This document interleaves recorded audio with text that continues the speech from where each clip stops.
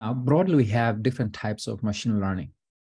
They include supervised learning and supervised, semi-supervised reinforcement and reinforcement learning.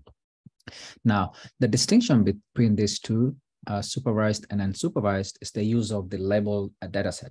In other words, in supervised learning, we have labeled input and output data, while in unsupervised learning algorithm, we do not have those labeled datasets. We can further break it down into two. So here we have regression and classification. In classification, we are trying to solve a classification problem that has a categorical target variable.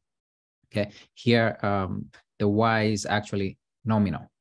Okay, while in a regression problem, we are trying to solve a regression problem or perform regression analysis where the y is continuous, meaning that our dependent variable is numeric.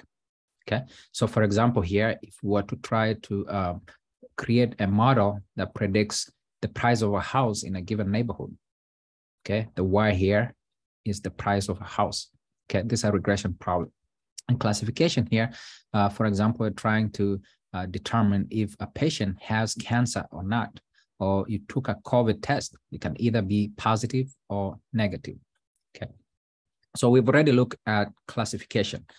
So in this video, we're going to look at regression. Okay, now, so what's regression analysis? Okay, now regression analysis is used when we want to predict a continuous dependent variable. Okay, so this is our dependent variable. Okay, from a number of independent variables. So our x here will be the independent variable. Okay, the aim here is to find a line that minimizes the prediction error of all the data points. Now, given this equation, right? So given this equation, we want to use a regression line. Okay, we want to use a regression line to predict the values of y for values of x.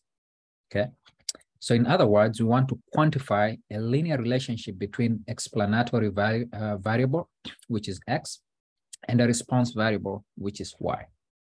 Okay, now if we look at this plot here, on the y-axis, we have dependent variable, and on the x-axis, we have the independent variable. The goal here is to try and find a best line that fits our data. Okay, so the goal here is to minimize these distances from this data point to the line. The smaller the differences, the better our model. Okay, so again here, we can see the y here is continuous, numeric. That means this is a regression problem.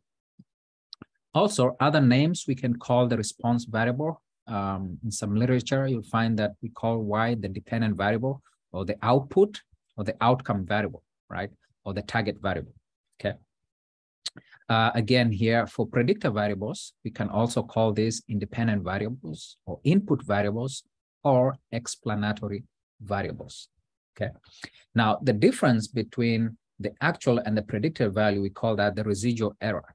Okay. So the residual is the same as the difference between the actual value, okay, minus the predicted value.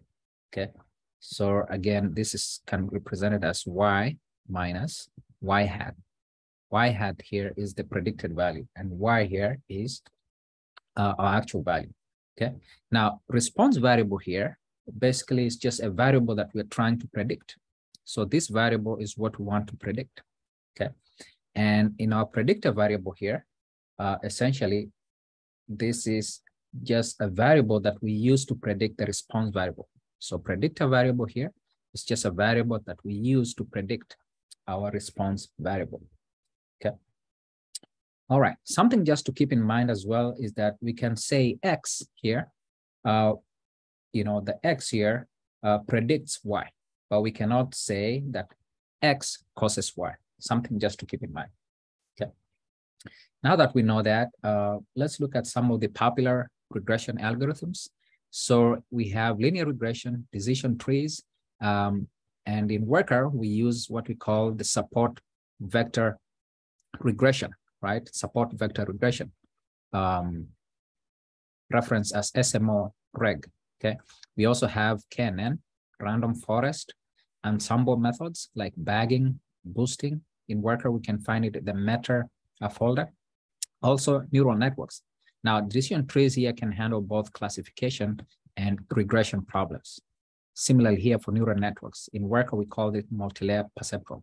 In fact, if you go here in Worker, classify tab, click choose, you can see here functions. We have linear regression, okay? We have SMO reg, the support vector machine for regression. Again, if you go to Meta here, you can see this is where we have ensemble methods in Worker, okay? We can choose bagging here. We can choose stacking. We can choose boosting and so on and so forth, okay? In fact, here we can see we also have, if you click on trees, we have random forest, okay? Again, here we can see this is the neural network, okay? All right, so in our next video, we're gonna look at the evaluation metrics, okay? Now, evaluation metrics are just a measure of how good a model performs. In other words, how well it approximates the relationship between y and x variable, okay? So we'll start by looking at mean absolute error and all these other evaluation metrics.